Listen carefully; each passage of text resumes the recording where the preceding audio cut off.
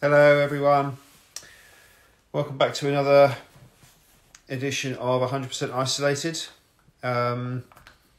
Today we are going to be speaking to Anna Calvi.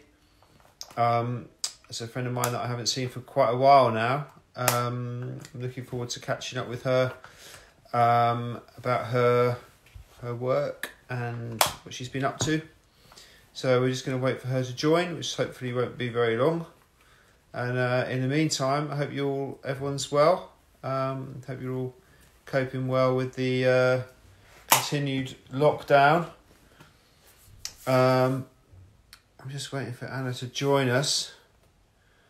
So we shall just... Oh, there we are. She's joined us. So there we go. Just waiting for Anna to join. Hello. Hey. Hey, how are you? Good, how are you doing? I'm all right, thank you very much. Yeah? Are you at home?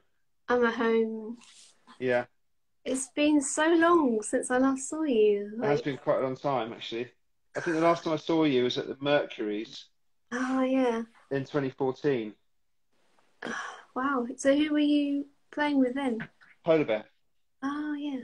Yeah, we got nominated twice, sort of 10 years apart from each other. It's quite weird. Nice. Yeah.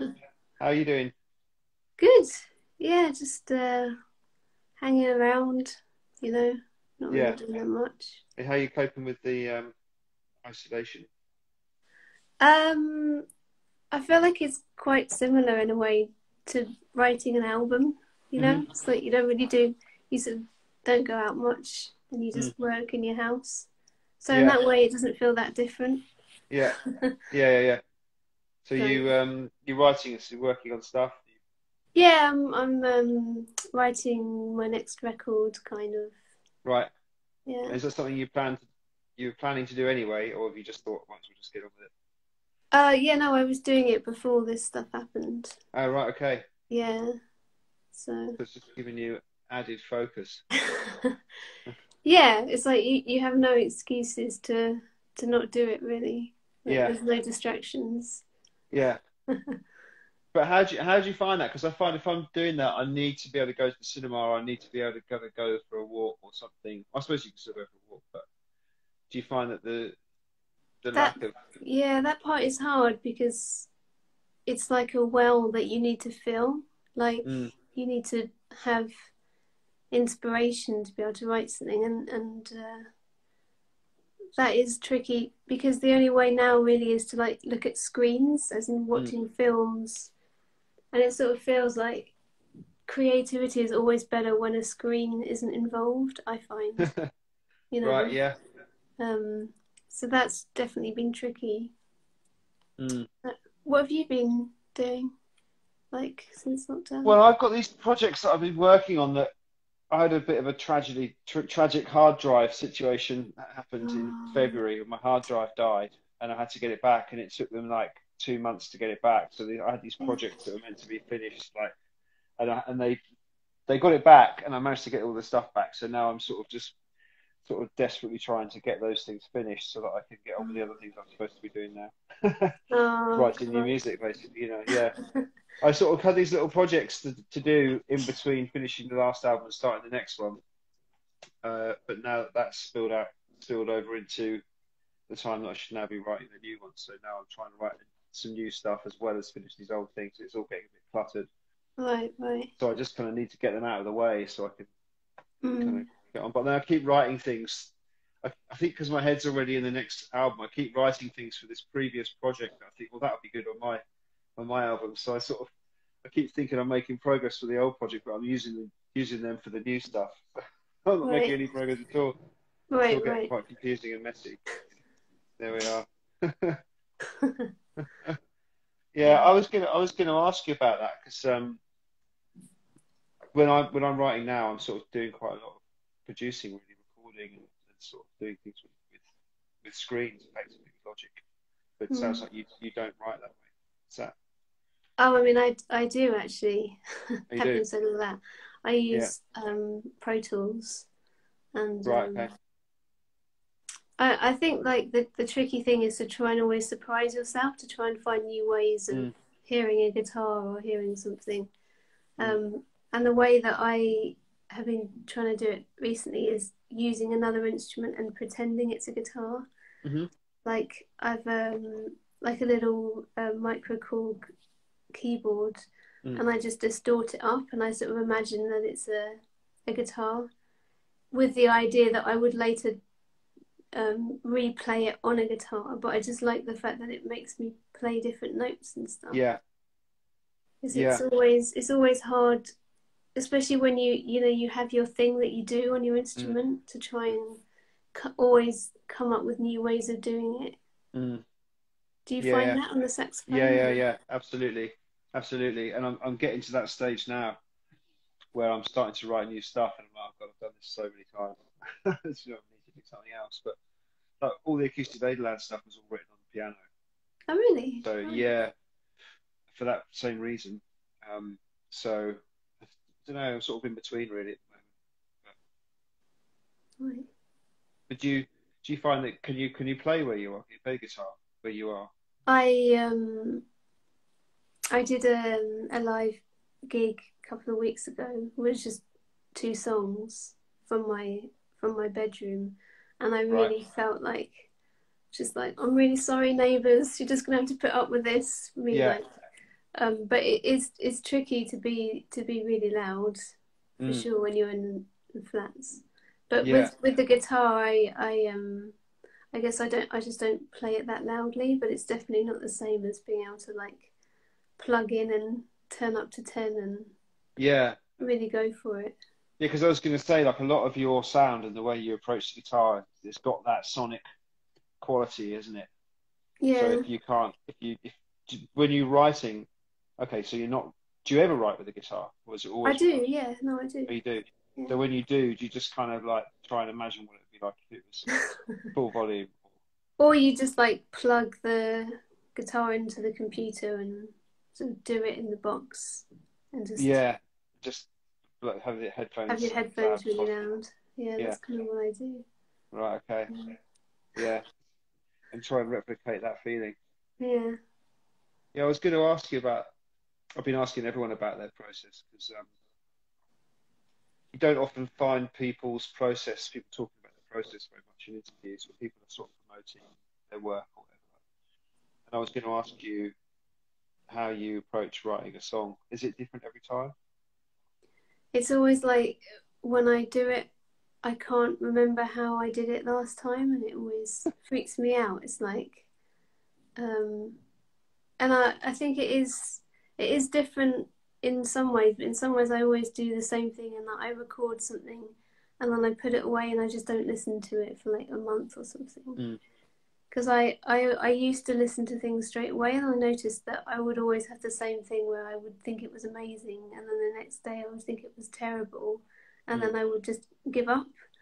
And so a lot of the songs, like say for my first record, I had recorded like on a tiny little 6-track recorder, and I'd forgotten that I'd even written them, because obviously at the time I hadn't thought anything of them, and it was coming back and then hearing them again and hearing there was something in there. So I try and reproduce that distance gives you the closest that you can come to having a more objective ear. I think the thing that's always difficult, I think, is like knowing when something's good or not, because just because you feel something when you write it doesn't necessarily mean it's good. If you think it's crap when you're writing, doesn't necessarily mean it's bad. Like, it's very hard to know. There's not like a simple way of knowing the quality when you're doing it, and I always find that very mysterious. Yeah. Like when you're in the studio and you're doing, like, if I do like a vocal take, and as I'm doing it I'm like, oh my god, this is so amazing, and I'm feeling so much, and I almost feel like I'm going to cry. This must be the most amazing vocal take. And then you go into the room and you listen back and you're like, oh, you know, that's actually the one where I didn't really give a shit, and I was thinking about being hungry was actually a better vocal take. It's so hard to trick yourself, isn't it, to sort of not kind of care. Sort of, it's like you've got to give it a sideways glance or something like that. it's a bit like trying to get a cat to come and sit on your lap or something, isn't it? Sort of, if you really want it to, it's That's just very going to run away. true. Yeah, yeah. I get the opposite. I get the while I'm doing it, I'm telling myself it's crap, and then Right. later realise it's good. And I'm even to the point now where I'm really conscious of that. I've got that voice going in my head telling me this like, what are you doing? Just don't. This is shit. You're just. It's like this voice. I don't know who it is telling me I might as well give up and just God. Who the hell do you think you are and what you do? And I've learned to sort of say to it, okay, well, I'm not going to stop, and maybe I'll come back to it in a bit and see, you know. Mm. And I'll always come back to it. I did it last night, even last night when I was doing it, and my head was just going, this is crap. I'll just put it down anyway, you know. It came out this morning, it's like, oh, I like that. Mm. And it's like, why can't that voice just be accurate? I I mean, know. is that what David Bowie was going through when he was going into the studio and just pressing record and doing and improvising his lyrics? Is that because his voice? Is that because he's managed to close that gap? I think um, I think a lot of it is like bravery and not worrying about looking stupid. Yeah. And I think that kind of inner voice is, I think it's there for everyone, but I think it's Mm. maybe louder in some people than other people for some reasons that are like nothing to do with definitely nothing to do with how talented you are. And I definitely think that I have it quite loud compared to Mm. some people that I know. Mm. I think like the only thing you can do is sort of like recognize it when it's there, almost like Mm. give it a name, like, oh, there you are, Mm. you know. Mm. Um, I'm not going to listen to you, but it's very easy to say that, but to do it's Mm. really tricky. I've kind of figured out over the years because I mean, anyone who's seen a few of these sessions will probably have heard me say this before, but I figured out that when I follow this kind of writing technique that do you know Diane Warren? Have you heard of Diane? She's Yeah. a yeah, you know, she's like a massive pop writer. I read an interview with her where she said that when she's writing a song, she's got the feeling of the song that she wants to write. It's just a feeling.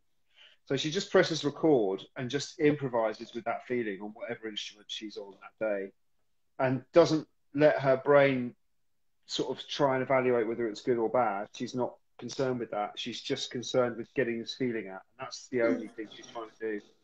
And Mm. then she'll come back to it later with a critical mind and not an emotional mind. So she completely separates the two processes. Right.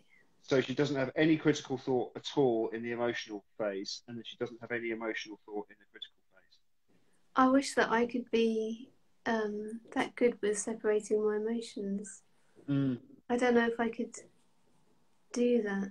Like, you know, sometimes I try and do that when I'm in the studio and I'm like, right, I'm just going to go for it and not care and just sing whatever. But then I often feel like I'm outside myself. And as I'm doing it, I'm like, that was shit. Why did you sing that? Or like, what a stupid lyric. Or, yeah, it's really hard to. I find sometimes when I'm doing something else, like if I've been having the guitar on me a lot more actually since lockdown. So if I'm watching a film or something, I'll have the guitar in my arms and I'll just be playing like whatever comes to me. And I find that feels like a potential for writing something without that critical mind, because you're kind of doing it for another reason. You're just doing it.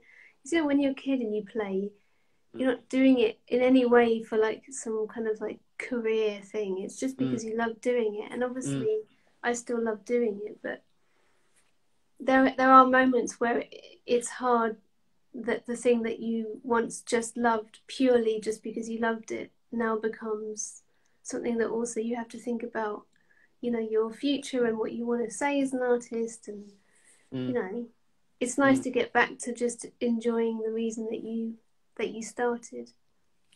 Even like I've been like playing the very first things that I ever learned on the guitar. I've been Have like you? playing them. I find it very cute. It sort of brings back all these memories, you know. Yeah, Like all these reconnecting.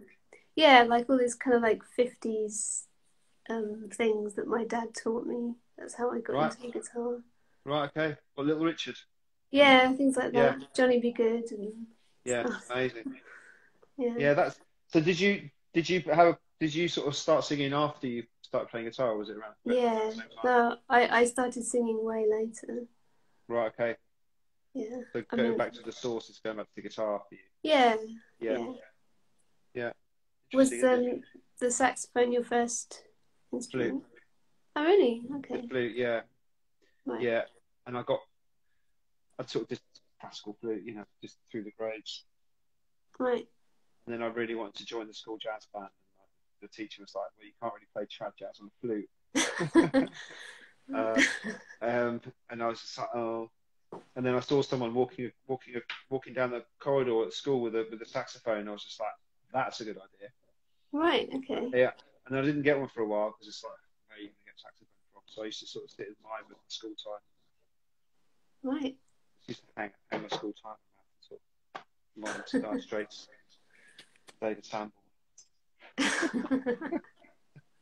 And then got really into rock and roll, and you know, and when I did start playing, I was really into rock and roll. And that's kind of again, it's like I'm still, so I started playing as well, rock and roll. I Mm. love that energy. It's incredible. Were you ever in a rock and roll band or anything like Um, I mean, I think the first thing I ever did was like do Oasis covers with that? friends from school. Right, okay, Um, and then I was in a band where I started writing songs, but this was still way before I was a singer. And then I right, was in this sort of punky band, Cheap Hotel, which is the band that mm, when we toured together all mm, those years ago.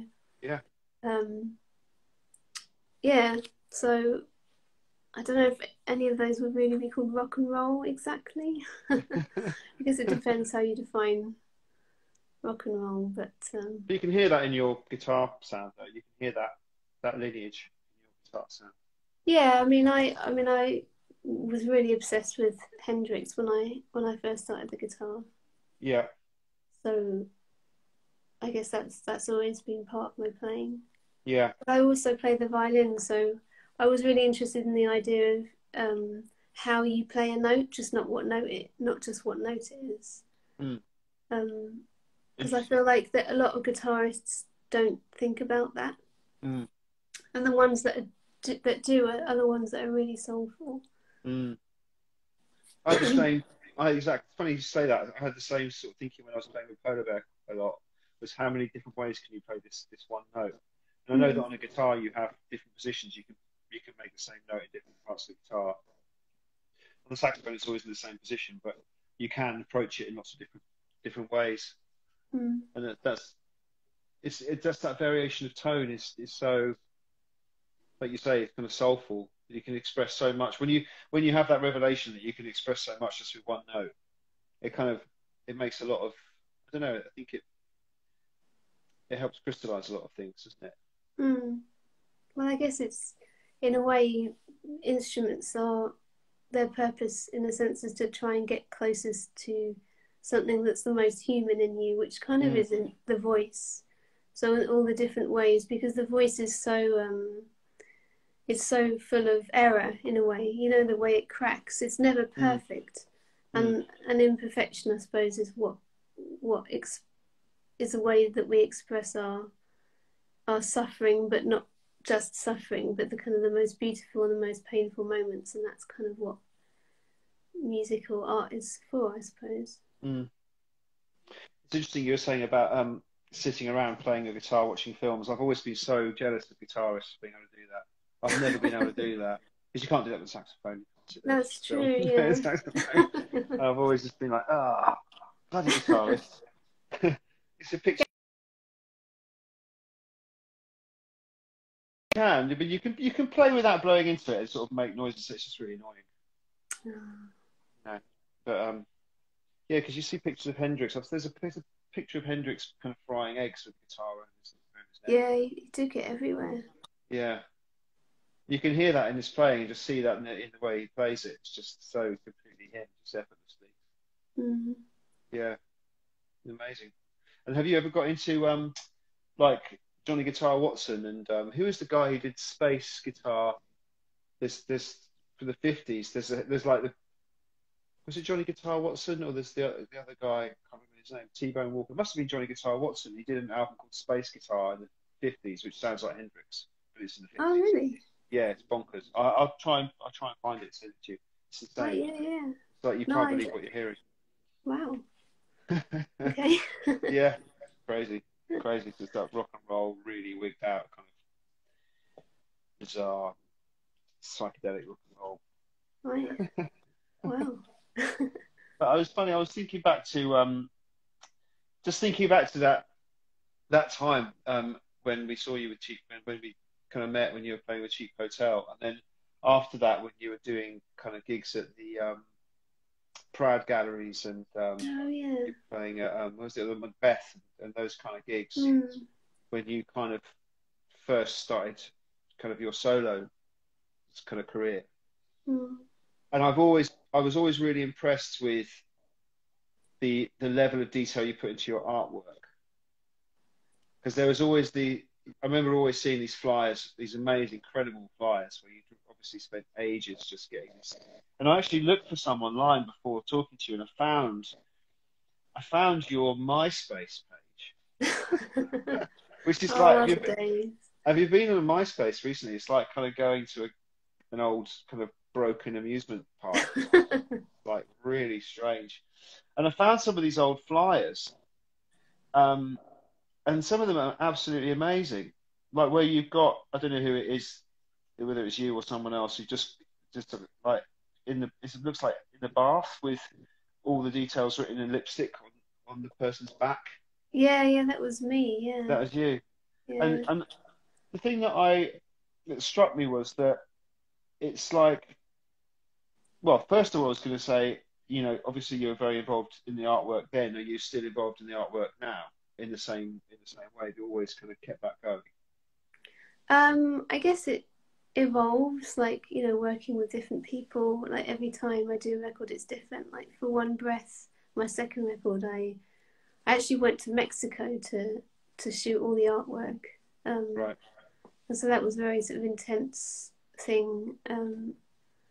And then with this latest record, Hunter, I worked with Macy Cousins, who's a very amazing photographer. And so I guess it's always different depending on the relationship you have with the photographer. But it's always, you know, starts from an idea of, you know, that what the music is saying and how to kind of express that visually has always been really, really important to me. I always had this idea that in all possible ways, my job in life was to serve the music that I made. And that's what pushed me to do all the things that, you know, as a kind of like introverted person, is very it's a lot to take on, you know, to be playing in front of lots of people, or to be doing like a live radio, a live TV, or whatever it is. These things are wildly out of my natural comfort zone. But the idea of the philosophy of I do this for my music is almost like a shield that that enables me to go way further than I thought. And I guess that starts in a way from, you know, the artwork and how to kind of express that. But it has kind of roots in all manner of things that I do. Because I'm definitely not the kind of artist that's like, I need to be seen. I do this because I want attention and I need to be seen. I'm actually kind of the opposite. Like, that's really not my interest in being in music. So there has to be another way for me to kind of do all these things that are part of the job of being a musician. I mean, do you have a sort of philosophy for your music? If you had one, what would it be? Well, for me, it's always been about the saxophone and about trying to find a way to make the saxophone feel kind of relevant in today's kind of society, if you like. It makes it sound a lot grander than it is, but it's just like when you learn to play jazz, you're playing kind of it's quite an historical point of view you have to take. You're presenting, actually, when you're playing, you know, old-fashioned kind of jazz, you are presenting an amount of historical research. You know, you're coming from an historical position, so you know, I've always wanted to find a way to play in a way that would feel as substantial as that, but wouldn't feel historical, if Mm. you like. Um, Yeah.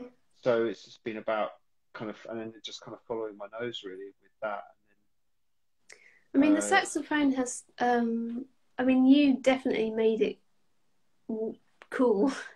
You know, when Acoustic Ladyland came out, it was like, oh my god, this sounds like an electric guitar. Like, I mean, I yeah, was always really amazed yeah. by the sounds that you managed to get out. And like, I mean, Mm. what do you think about the fact, like, in general, in more mainstream culture, the saxophone has made a bit of a comeback, hasn't it? I mean, Yeah. like, even like the way that how much David Bowie used it on Black Star, Mm. you know, and even Kendrick Lamar, or like, you know, it Yeah. sort of feels like it's had a resurgence Yeah, in it that. feels like its place isn't. It feels like its place in popular music it isn't quite as obscure as it was. Although I would say that the sound on Black Star and Kendrick Lamar, it wasn't really altering the sound of it very No, that's much. true. It's quite Um, traditional it sounding. is using it, yeah, in quite a traditional way. And I guess if you wanted to sort of kind of like put things down to philosophy, I guess my philosophy is that its properties have not really been explored. Like if Mm. you think of the acoustic guitar,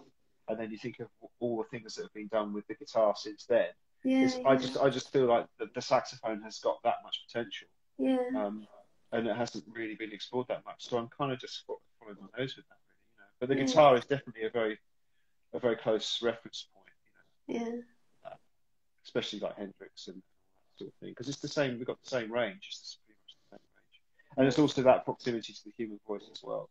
yeah. Yeah, it's interesting, isn't Mm. it? Yeah. So I was, yeah. So I was just looking at the things, the artwork, and my other question was, did you like invent the character? Because the artwork, it struck me that there's it's not similar, but there's a consistency there from. I mean, these flyers are from what it must be from like 2008, nine. So Mm. it's like 10 years on, and obviously you can see that there's a character there. Did you sit down and invent the character, or did it evolve, or what happened? Um, I think it was just what came out of the music. I sort of didn't Mm, really. It was just the natural way. It was like, what does the music want? mm, What you know, like, and it just sort of, it just kind of happened, really. mm, I mean, I kind of like the fact that it wasn't conscious. You know, I mm, feel like it makes it purer or something.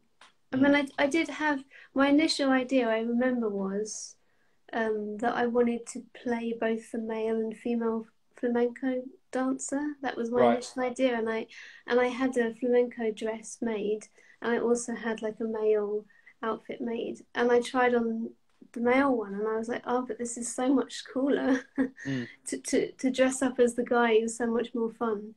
mm, Um, and so I gave the skirt to Mally, my bandmate, and then I just kind of assumed this role. It just felt really right, and mm. that was kind of the beginning of it, really. Yeah. It's interesting what you're saying about being an introvert, and then sort of because your stage performance is, yeah, it's extreme. It's very extrovert, isn't it? It's extremely Mm. expressive. Mm. Um, and do you feel that kind of going into a performance and coming out of a performance, that period where you're going from being an introvert, stepping into the extrovert, is it just the music that carries you through that, or do you have to do some kind of psychological preparation and coming down, coming on, and coming off? I think it's definitely putting the guitar on my shoulders does Right. something, Yeah. like going into battle or something, putting your Yeah. sword in your Yeah. and then the music. Mm. But I definitely, because I, on my first record tour, I hurt my arm. I got RSI in my arm, and I had to stop playing guitar for like, I can't remember how long it was, but for several tours, I had to get someone on stage playing guitar for me because I had Oh to rest wow. my arm. That must have And been that was weird. such a head fuck Yeah. because, you Yeah. know, Yeah. all my life I'd been doing it this way, and suddenly not only was I not playing guitar, but like someone else was assuming that role of me, and Yeah. it felt as if my head was being split into too. It was Yeah. very, very strange experience, and I felt so naked without a guitar. Being on stage without a guitar is like, it's like another level. Suddenly you've got like, what do I do with my arms, and how Yeah. do I stand, and like all these really, you know, Yeah. that was really, really challenging for me, and I didn't feel, even though I tried to use it as a way to kind of learn more about performing, I don't think I ever really conquered it. Because as soon as I Huge put the gap. guitar back on, it was like, ah, finally. So was that right at the beginning then? Yeah, So it was early on. like, it was very, very unfortunate. I think it was like one of my first shows on my first tour. I restrung my guitar. Someone restrung my guitar too high. So the action on the guitar between the strings and the neck of the guitar was too high. And when I ripped into a solo, the next day my arm was just really hurting. And because I had to play it every day because I was on tour, I never got a chance to rest it. So Yeah. then I just had to cancel that tour and rest it, and then get someone in to play guitar. And it was so frustrating because it was like, you know, I'd waited all this time, spent Yeah. all these years building up Yeah. to this point, and then it was just like, Yeah. no, you know? Yeah. Oh, Oh man. Oh. But then, you know, like you really appreciate things when they're almost taken away from you. So Yeah. when I got to play guitar again, I was like, thank you, you Yeah. know? Yeah. So, Wow. And so when you're writing, do you start with the guitar? Oh, you don't necessarily start with the guitar, but do you start with the kind of the music, whether it's guitar or the chord, or does it come from the um, lyrics or? I usually kind of sing random words, but I find that the best songs are always the ones where some kind of message comes through in what I sing. It's very, very simple lines. Like most of the lines in my choruses were written exactly, you know, it was the way that the melody first came out. Right. Okay. So, but do you start with the backing first before you can sing on top of it, or do you Well, start with the melody? yeah, I don't really start with a melody. I mean, I have tried that a few times, but no, usually I'll sing along to a backing or some sort, like the guitar or whatever I've recorded. So where does that come from? Backing. I mean, that's just like if I'm recording, it's just like me putting some guitar down or putting some keyboard down, and then I'll just sing on Right. top of it. But do you come from a point of improvising at that when you Yeah, started? all of it. Yeah, Yeah. it's all improvised. Yeah. So do you mind me asking you about this? No, I like it. Okay, Go because for it. I just feel like the starting points. I learn so much from just understanding how people's starting points. Because once you've got something rolling and something going, then you can build a song from there. I kind of know how to do that. But what I don't often know how to do is start. So Right. I'm interested in how people Well, do it. often this is something I learnt actually from doing because I did the score for the latest Peaky Yeah, Blinders. which is amazing. Which I love. Thank you. Very And dark series though. yeah, it is. So what I often found is I would put something down, whether it's like a chord progression or something that for some reason I liked roughly the sound of it, and then I would record something on top of it, say like a guitar on top of it or a voice. And then I would often find that if I removed the initial Ah, thing, say the chords, removed that and then actually started from the second instrument, it's sort of like a way of getting to an idea that you wouldn't have started with, yeah. so that you're not always following the same patterns that your Mm, fingers or your voice always goes mm, to. And just being really ruthless about it, like yeah. taking away all the things that you like and leaving you with the one thing that you think's a bit shit, but then somehow that becomes the interesting part. That's interesting. So just explore that a minute. Is that something you've always done, or you just did for the Peaky It's Blinders actually thing? it's actually something I learnt from doing Peaky Blinders because when you do a score, it's like the simplest way of expressing that emotion is always going to be the best. Mm, So it's always about taking away until you get the simplest version that expresses the emotion that you want. Mm.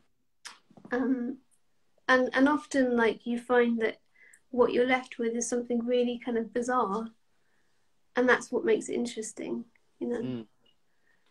So you're actually starting with the emotion. Yeah, I mean, scoring a series, I think about what they're trying to express in the scene, and what's really interesting when you're doing a score is you can, if the emotion is, say, sadness, and then you write something sad, it just sounds like a soap opera. Mm. Like, it's awful. Mm. It's very strange how you can't overstate. You almost have to do the opposite. So, like, if it's like a really, really sad scene, it's like you have to make the music not very sad. Yeah, right. It's very weird. And did you find that out from trial and error? Yeah, Yeah. because I would do some piano thing and I would think, oh, this is so beautiful and moving, and then I would play it with the scene and it would be like, this is awful. This is like Neighbours or something, you know, like. So, but it's a really interesting thing to learn for songwriting as well, I think. Mm. Just that you can, I guess it's always this thing that people often talk about, how you can have a pop song where the lyrics are really sad, but people dance to it. That seems Yeah. to be like the ultimate goal of a lot of pop music, is to, Yeah. and I think it's the same in all types of art, really, because even if you think of like acting, when someone is really, really angry but they express it in a very reserved way, it's more terrifying than if they're shouting. And I guess it's the same with music as well. Mm. Yeah, it's interesting that. So this is what you're kind of working on now. Is this the first thing you've written since doing Peaky Blinders? Yeah. And has it changed the way sounds like you're looking at what you're doing now in a slightly different light because of the Peaky Blinders experience? I think I am a bit, yeah. But just in that, I think it's just this feeling of trying to keep interested and keep being experimental, even if you end up with a song that isn't, at least that the process is exciting to you. And I guess I mean, say when you're writing, do you feel like, are you trying to, do you think about comfort zones, and does it bother you? I mean, because, you know, you can write a song that's in your comfort zone that's beautiful. Does it make it less good if it's in your comfort zone? You know what I mean? Yeah. I don't really. I don't think I ever kind of really go to. I think I'm always just trying to steps just outside that, because I think I just naturally don't. Maybe I should be inside my comfort zone more often. Maybe I'd find the whole process a lot more enjoyable. Because I do find it a bit, like, sometimes a bit torturous. But then that depends on what's going on in my head, to be honest. I am starting to now sort of think, no, come on, you've done that before. Push it a bit harder. But I'm kind of producing as well, so it's Right. and my production kind of abilities are growing slowly. So it's becoming almost like I'm creating the whole track rather than just writing the demo or just making something up. Sort of. Right. So it's become, rather than just like playing the saxophone, I'm kind of writing the drum part, or I'm programming the drums or something like that. So it's kind of getting used to comfort zones within that as well, because I'm dealing with that side of things. So I'm not quite sure where I'm at really right at the moment. I'm in between a lot of different things at the moment. I always seem to be there in between albums, to be honest. I'm always kind of harvesting lots of stuff up. You know, we're not going to Eurovision. We've got quite a lot of people here. How old were you when you started playing guitar? Says Didier Katz. I think I was about 8 or 9 or something. I started on the violin, and my dad had these electric guitars, and I just started playing them, and I just thought, this is the coolest thing ever, you know. Yeah. I've tried to play guitar so many times, and for some reason, I had a phase in my life where people kept giving me guitars. So I own loads of guitars. Oh I yeah. just can't play them. Yeah, I don't know. At one point I had about 8 guitars or something stupid, and I just can't play any of them. I've tried and tried. I just cannot do it. In fact, in lockdown, I was thinking maybe this would be the time where I'd try, but haven't done it. So. Well, actually, I got given a saxophone for Oh, Christmas. did you? Yeah. Really? What did you get? Well, the thing is, like, I've always wanted to play the saxophone. Like, Oh, really? yeah. So, like, my parents got me one, and they got me what's the big one called? Baritone. No, the one up from the baritone. Tenor. Tenor. So they got me a tenor. It was so heavy, like I could barely stand up with it, and like, so then I had to return it to get the next one, which is an alto. Yeah. And this alto one, I mean, it's very yellow and it has gear for music like stamped across it, which is very unsexy. Yeah.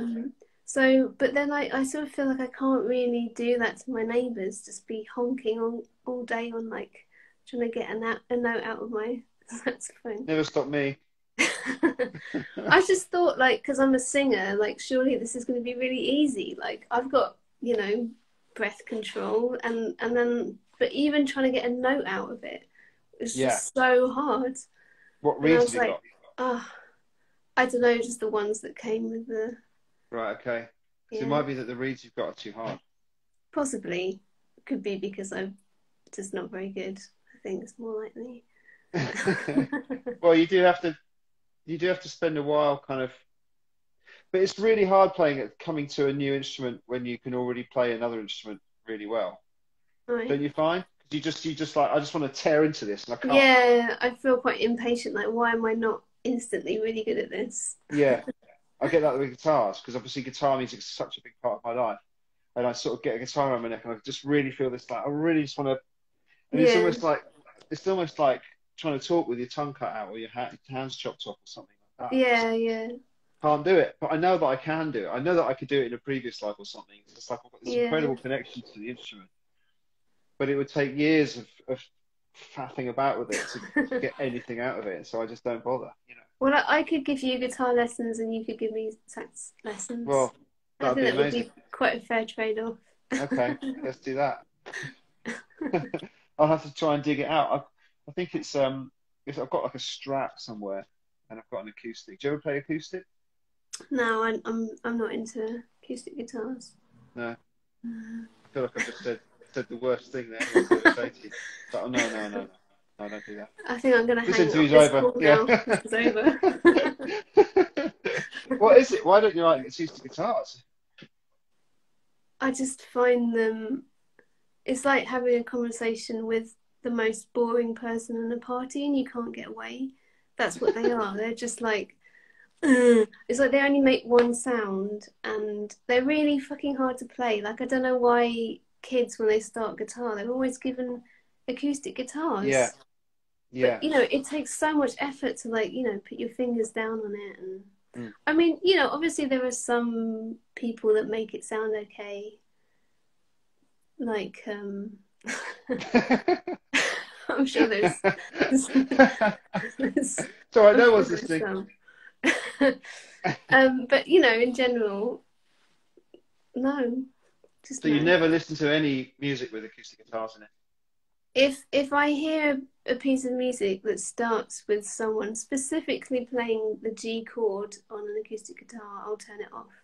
Right. It's like I have an aversion to it. I can't bear it. I don't have that with any other instrument. I would rather listen to, like, I don't know, like a piccolo flute or something. I don't know. No offense to piccolo flutes, but do you see what I mean? It's like, it's quite intense, my dislike. But what about because there's that video of Hendrix playing acoustic guitar. I know. Wait, so he's the one that's a 12 string though. Yeah, 12 strings are better. I mean, I could handle a 12 string guitar. Yeah. But not a normal acoustic guitar. I hate strumming. Yeah, I've got strumming. a aversion to strumming as well. Yeah. And I was teaching. I spent quite a lot of time teaching, and you'd get guys coming in with their acoustic guitars and just sitting there and just strumming away. I know. And like if they wanted their song to get more intense, they'd just make it louder, like Yeah. strumming louder, and just be Or like, is that the best you can do? oh, the worst thing though is when people strum really lightly though. I find that even more annoying. You know, as if like, oh, Yeah, this makes it really emotional and meaningful if I yeah, like strum it really lightly and bang the side of the body of the guitar. yes, Also, like there was a period during, so like when I started writing songs, you know, things were going up and up and up, and I was writing better and better songs, and I was listening to like the Beatles and Hendrix and Jeff Buckley, and then I started listening to a particular singer songwriter who had an acoustic guitar, and I feel like I don't want to say who it is because it feels mean, but she completely destroyed my songwriting for 2 years because I kept trying to copy this particular singer and her acoustic guitar, mm, the way that she would write songs, and so mm. I feel like I lost a few years of learning how to write songs by listening to the wrong music. So it's That's really interesting. So, because I've had that happen to me, where I've had my songwriting destroyed by a female guitarist. She wasn't playing acoustic was guitar. was It it wasn't me? you. No, it wasn't you. Okay. No, it wasn't you. But I had a similar thing. So let's just backtrack on that a bit. So you're learning to write songs, and you're listening to a lot of music to help you learn how to write the songs.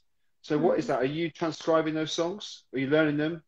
No, it's more like if I listen to something, then I feel straight after I've switched off a piece of music I've never heard before, I Mm. feel like it's somehow it's in me. The ghost of it is in me, and if Yeah, I've been moved by it, then the thing that I write straight after will in some way um, be inspired by that piece of music yeah, that I just heard. yeah, So the thing is, if you choose the wrong kind of music yeah, to listen to, then you can write really terrible music. yeah. And it's funny because it's not necessarily bad music that produces that. I mean, I find that with David Bowie. Like if I listen to David Bowie and then I try and write a song, I write Mm, the worst songs. mm, yeah, I don't know why. I guess because he's so yeah, singular yeah, that if you try and copy it, it just sounds like a joke. yeah, Um, yeah. yeah. He's incredibly difficult to deal with. True. Apparently, in real life, he was incredibly easy to deal with. But Yeah. did you ever meet him? No, did you? No, no. Have you read that book called David Bowie: A Life by Dylan Jones? No. Do you like biographies? Yeah, I do. Yeah. I'd recommend that book. Okay. I literally devoured it. It's like one of the best biographies I've ever read. It's Oh, right. absolutely fucking brilliant, and you really feel like you've just been hanging out with him after reading it. It's Oh, incredible. amazing. And it really is amazing, and it's basically anecdotes from people that are all around him. Right. I've got lots of very bizarre, very weird, cosmic kind of weird things going on with David Bowie that we'll talk about another time. It's quite embarrassing. But that book, yeah, it's quite something. And I've noticed you saying quite a lot that Aladdin Sane is your kind of favourite album of all time. Yeah. Yeah, Saxophone in that one. yeah, But it's, saxophone in that one. it's David Bowie playing the saxophone in it, isn't it? Yeah, he plays saxophone a fair bit. Yeah, in some of those albums. Yeah. Yeah, yeah. What do you think of his sax playing? Next question. No, well, it's I have mellowed to it over the years. I must say, yeah. I'm not the biggest fan of saxophone playing. Put it that way. Right. Yeah. It's good that he Um, gives it a go, though. I mean, it kind of at least it proves he's human.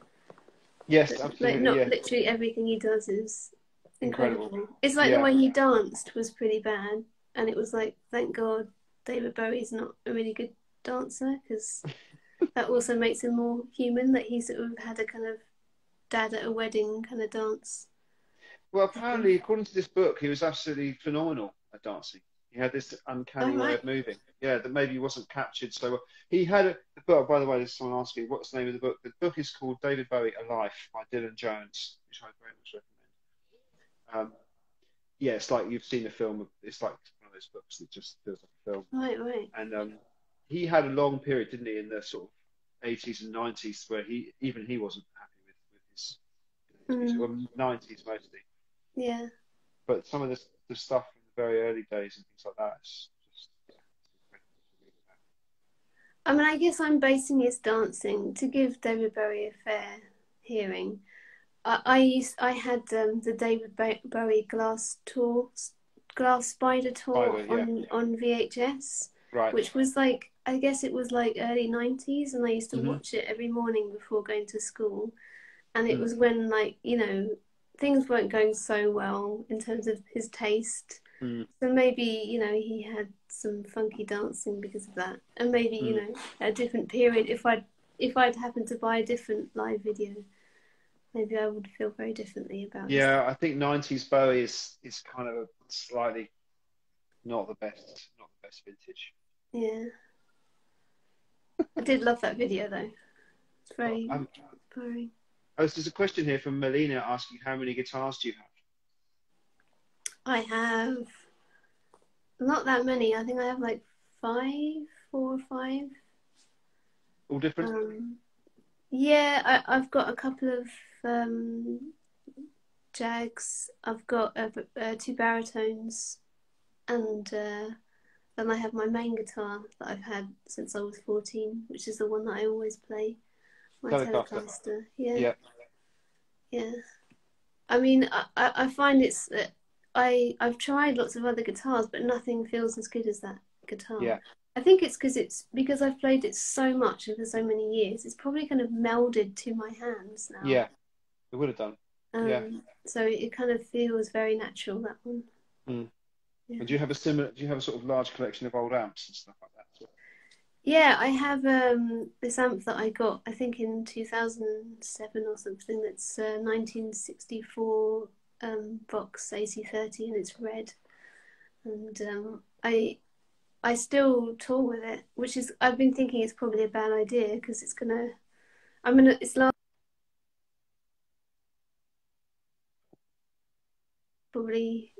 gonna die on stage or something, which would be bad. Do you not have any backups? Do you not take any sort of backup with you? I do have a backup. That is true. Mm. I saw you playing at WOMAD last year, which was amazing. Oh, cool! Thanks. Yeah, I think that was the first. Was that the first time I've seen you play live? I saw you a couple of times last year because I play in Nadine Shah's band. Oh, right. Cool. So yeah, I saw you at the Peaky Blinders Festival. Oh, right. And I also saw you at WOMAD, and the WOMAD show was fucking amazing. I remember everything that could go wrong went wrong during that gig. I remember all the equipment broke and my guitar wasn't working. It was one of those, really? where you just have to kind of make it work. People always say this to me when I say that, and they say, "Oh, you would never have noticed." I'm just like, really? But honestly, you would never have noticed. Oh, really? Okay. Absolutely couldn't tell at all. Did you think I was going to say the opposite then? Well, really obvious. No, you couldn't tell at all. It was amazing. And it was just before, like literally I was with my stepdaughter and we watched the show and then we went off afterwards, and then there was this waltzer on the other side of the field.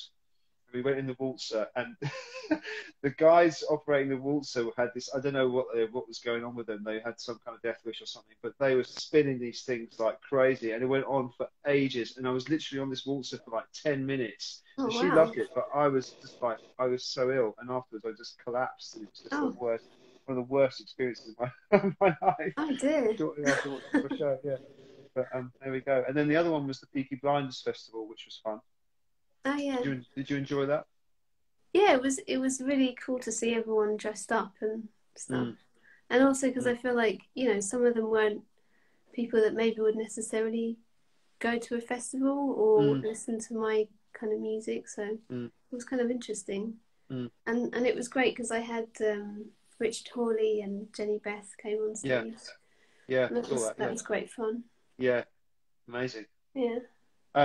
We're we get cut off at 6 o'clock because Okay. you get cut off after an hour. So can we hang up and come straight back? Can we do that? Yeah. Okay. So let's do that, and we'll see everyone in a few minutes, a few Cool. seconds. All right. See you in a second. See you.